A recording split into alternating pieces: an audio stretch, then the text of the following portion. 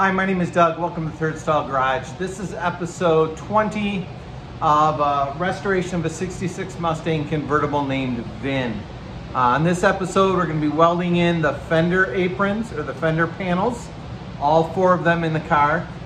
They're all located, measured, square, centered, exactly where I want them, except for this one, it's in my hand.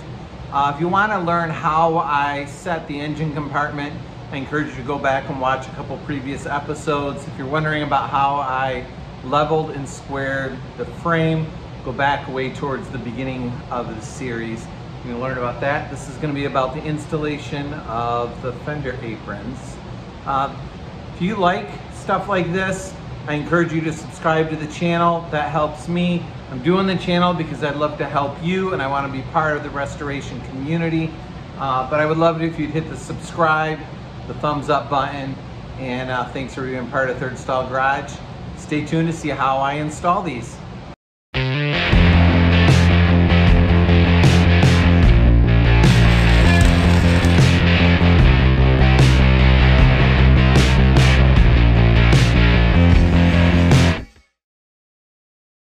I'm starting with the rear passenger fender apron. Now, I've got the apron right here all ready to go. I'll talk about that in a second. I'm going to mount it in here before I weld it. And it is previously located, again, I mentioned a couple earlier episodes, but I've got a sheet metal screw here, 1, 2, 3. The fourth one goes into there, and the fifth one goes into this 40-inch spacer between my two hood hinges. Plus I have two bolts that go into one of these two bolts that hold the cover over the struts, or the shocks and coil springs on. That will allow me to have confidence that I'm returning the fender apron to the exact same place it was. Once I get those welded in, I'm going to take those sheet metal screws out, fill those holes with weld, blend them in. You'll never know that they're there. In order to prep this to weld it in, there's a spot along the fender wall here. I'm not 100% sure that the primer on this firewall is weld-through primer. So I took my grinder, ground the primer off, sprayed it through with the zinc weld-through primer, which I have right here. I mentioned it in the previous episode as well, but it's 3M weld-through 2. There's the part number. Find this stuff pretty easy to work with. It dries quickly, 2 quick coats on it. 15 minutes later, you can weld. I actually put some on a piece, then needed to grind through from the back side, which is fun to watch because as my grinding wheel cut through, I never saw the weld-through primer bubble or melt or whatever. It held up really well. So this surface, the surface along the inside of my frame rail, and the surface along the inside of my shock tower, ground that all smooth, covered it with weld-through primer. And then on this surface, which is where my plug welds will go, I ground that through so I've got good clean metal there. Bared the back side, sprayed that with weld-through primer. It did not spray this side because this is where my plug welds are going to go. And I'll grind that off afterwards, so it would have been a waste of the primer. So this panel's ready to go. I'll put it in. It'll be located. We'll be able to weld it in.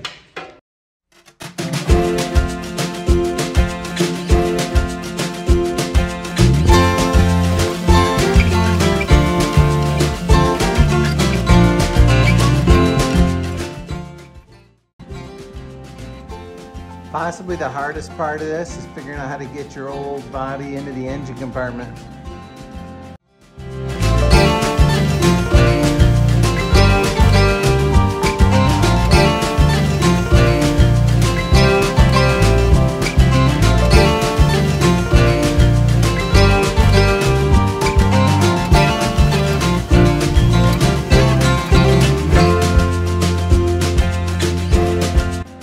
So the inner welds are done.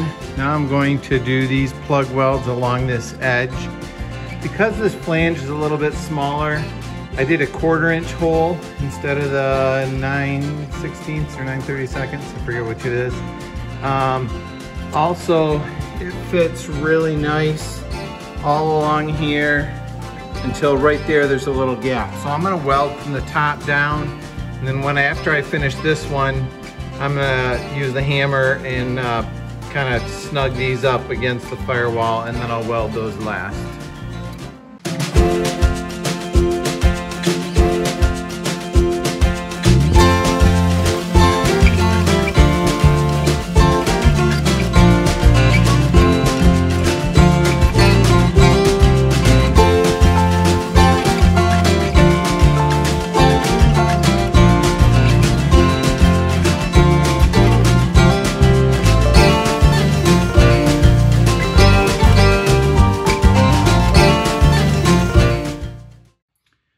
Fender Apron 1 is done.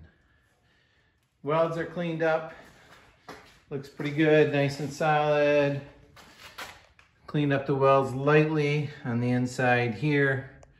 I am happy with the way that came out.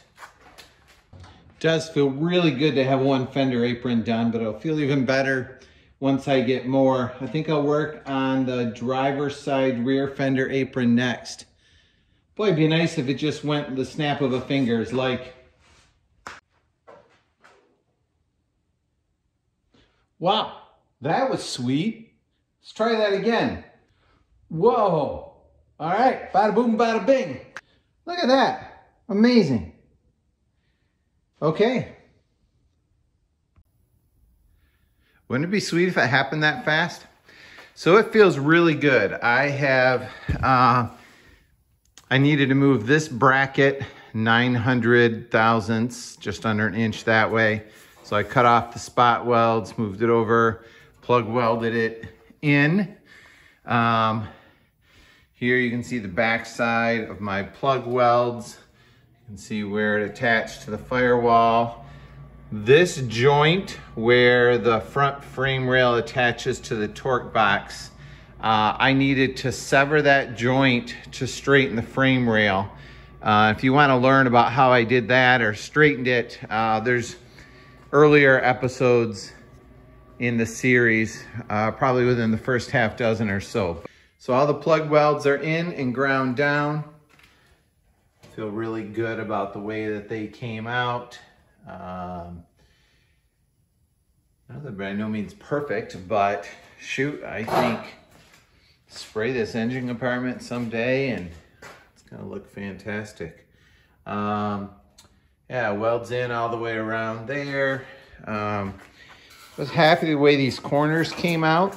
The replacement metal seemed to blend well with the original radiator frame that's in there. I was able to do plug welds all the way along the back here. You can see the back of these plug welds as well, and there's where it welded to the firewall too. I did need to go in after I burned those and just blend down the back side of these, because when I welded through, it kind of bubbled slightly from the weld from the other side. So if you remember earlier in this process, I cut 3/4 to an inch off of this fender liner, and I shouldn't have. So now I'm paying my penance by having to fabricate this little piece. I will weld it, weld these two together, blend this surface. That will be a plug weld there, plug weld there, plug weld there. Blend this out. After it's done, I'll dolly it smooth, make sure it all lays flat. The other piece that I need to do is, the clamp is in the way, but this flange on this piece, this one sticks down lower. Oh, there, you can see it there. There's a gap, or there's a step right here. So I think after I weld this in, I will need to, it'll sit right about like that. I'll need to blend to this level. Then this will look like a factory edge. So I will butt weld this, plug weld those, blend it in, and hopefully I will be the only one to ever know that I made that mistake, except for you. So guys, I am happy with that. I'll give myself 2 thumbs up on this project. You will notice that the cowl is missing, and that is next week's project. I have the cowl getting prepped here, painted, did some seam sealing on that, painted the underside too, and stay tuned to learn more about that next episode. Thanks for being part of Third Stall Garage, guys. I appreciate it. Have a great day. Thanks for watching.